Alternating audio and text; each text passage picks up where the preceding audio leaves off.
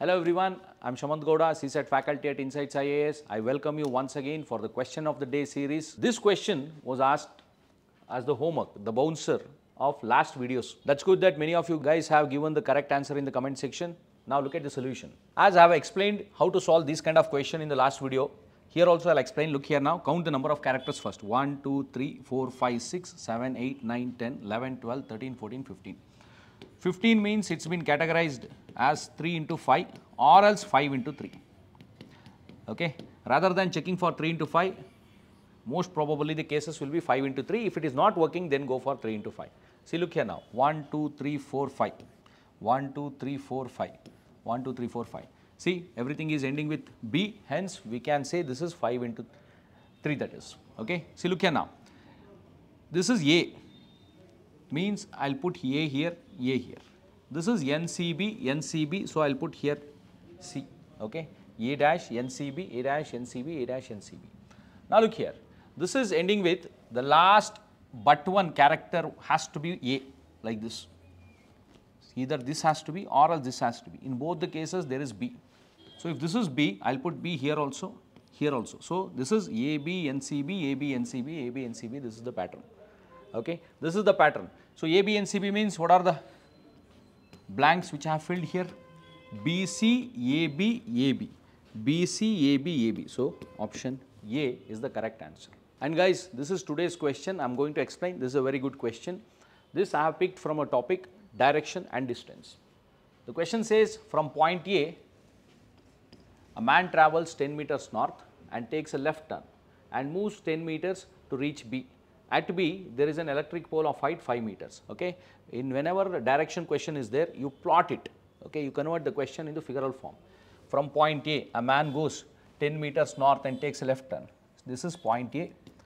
North he travels 10 meters and takes a left turn and travels 10 meters. See, left turn. Always a turn left or right is 90-degree turn. Okay. So this is 10 meters and this is 10 meters. At B, point B he reaches, at B there is an electric pole of height 5 meters. Let us draw an electric pole of height 5 meters. On the top of the pole there is a pigeon. What is the shortest distance it should fly to reach point A? Means there is a pigeon here. What is the shortest distance it has to fly to reach point A? Means this is the distance he is asking for. From this top of the pole to the bottom of this point A. Okay. Now look here, if you travel 10 meters north and 10 meters left, this is a 90-degree, okay, 90-degree, 10 meters, I am redrawing this one, this is 10 meters, this is point A, this point B. If I take the distance from the bottom of this pole to point A like this, from point A to the bottom of the pole itself, on the ground itself, okay, shortcut from here to here. If this is 90-degree, we have to apply the Pythagoras. Remember this one, whenever this is 10 and this is 10, Pythagoras says this has to be 10 root 2. If this is 20, 20, this has to be 20 root 2. If this is 30, this also 30, this is 30 root 2. If this is x, this also is x and this is x root 2. Okay, similarly, so the distance here is 10 root 2. This is the distance from point A to point B here.